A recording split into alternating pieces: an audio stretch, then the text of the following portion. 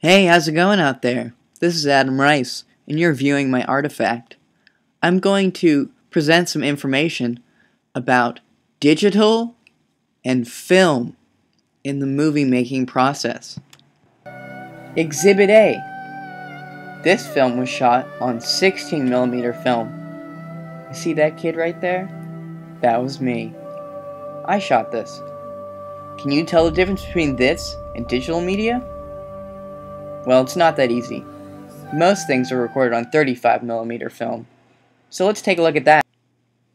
Here we see someone with more money than me could go out and produce this. 35mm on the right, and the Top Gear digital on the left.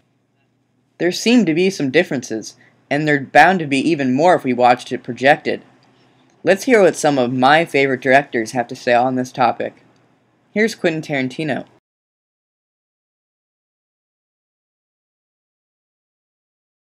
Yeah, no, the widescreen and so on. The digital era. At least it does nothing for me. It does nothing for me. I mean, I actually think I'm getting gypped when I go to a movie and I realize it's either been shot on digital or being projected in digital.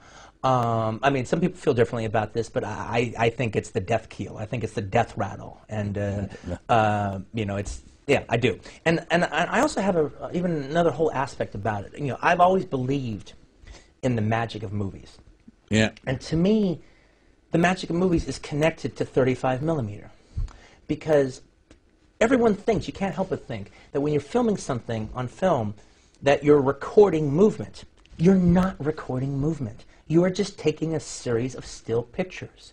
There's no movement in movies at all. They are still pictures. But when shown at 24 frames a second, through a light bulb, it creates the illusion of movement. So thus, as opposed to a recording device, when you're watching a movie, a film print, you are watching an illusion. And to me, that illusion is connected to the magic of movies. Let's hear another one of my favorite filmmakers' opinions. Here's George Lucas, a digital film pioneer. It would be much better for me to actually capture the material in a digital medium, and because it all had to be put into a digital medium in order to work with it in these computers that we developed at ILM. So I knew the whole film was going to be in a computer at some point, and I knew that if I captured it that way and put it in that way, it would be much less cumbersome, because it's very hard to transfer from one medium to another medium. And that's what really got me interested in trying to shoot a film digitally. We were able to later on get a prototype camera with a prototype lens and shoot a couple of scenes and bits of scenes digitally, which I wanted to do because I wanted to see how well it matched into the film that we'd shot. And it matched in so well nobody ever noticed it. Film has an unmistakable, beautiful quality to it, but digital film has been taking over, and as it progresses and gets better, will it be the end of film? We'll just have to wait and find out. Thank you for watching.